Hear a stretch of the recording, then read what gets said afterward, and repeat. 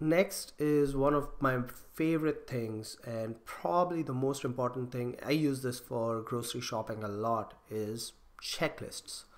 You are going to have a bunch of checklists as someone who's about to get married. There's things to do, people to contact, vendors to pay. It's a project, right? uh, Checklists help you manage that project in a much more efficient way. So if you can see here, we have a checklist called finalize guest list. Let's go ahead and click onto it. And I have 6 items in my checklist, which also shows up on the front of the card. This is called the card front, and once you click on it, this is the card back. So here's your things to do for this particular checklist, and as you start checking off things from your checklist, you'll see the progress bar moving forward, completing them, and it's pretty cool. So let's say I've done 4 out of 6 things. I'm 67% there. So if now we go back to the card front, you'll see there are 6 items in my checklist, 4 of which I have completed. So again, let's click on it. This was a checklist that already existed. What if you want to add a new checklist? You can add as many checklists to cards as you want, and you can also assign people to those checklists. That one is a little tricky because it's not a built-in feature Trello has today.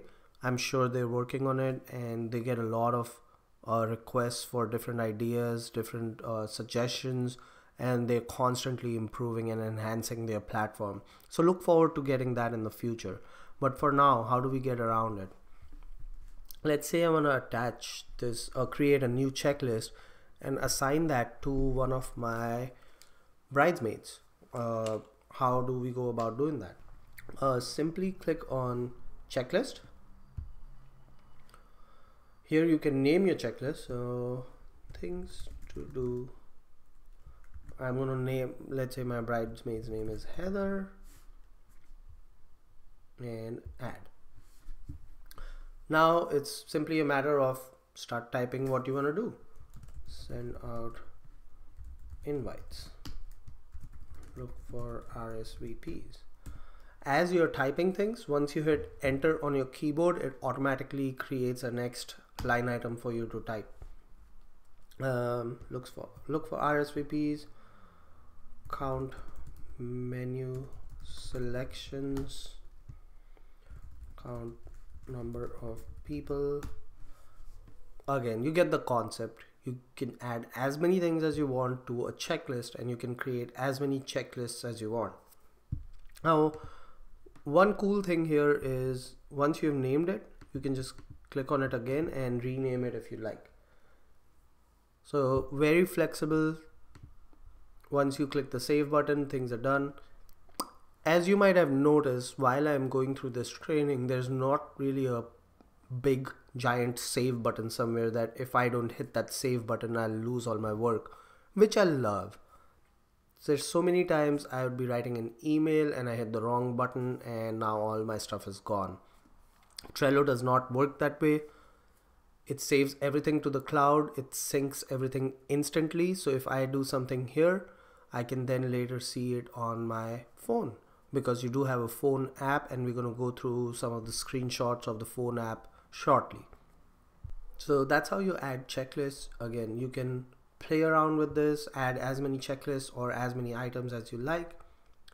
Another cool thing, once I have my checklist, if I don't like, let's say I wanted to put this on the checklist here instead of this one, I simply click on it, drag it, and drop it. As easy as that.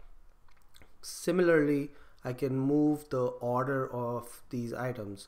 So if you have these items based on priority item on top and the lowest priority item at the bottom, you can move that around. Let's move this to the top and let's move this to the bottom. Let's move this back where it was. Maybe we move it all the way to the end. So there's a lot you can do. Another thing I want to show you about checklists is one more way to assign a checklist to a particular person, and then also how you can copy checklists into different lists and or copy from different lists or boards. So to assign a checklist, what you can do is, let's create a new checklist. Now the first line item can be the person that you're assigning it to. So let's say you mention your person in charge, hit add, and now you can start adding the items to this checklist. And that's how you can assign people to a checklist. So now this person would know that this is the checklist they are responsible for.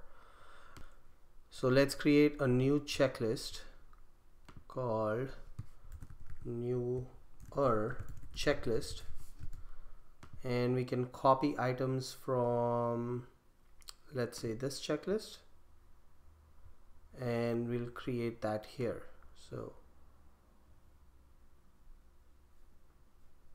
here we go. All the items from the checklist that we copied from automatically got pasted right here, and I didn't have to do anything. So another way you can use checklists, and if there is something that you are repeating over and over again, you might as well copy it from one of the previously created checklists. I mentioned earlier about not having to hit the save button. As you can see, this was written by me. I don't even remember when I wrote it, but I never hit the send button on it.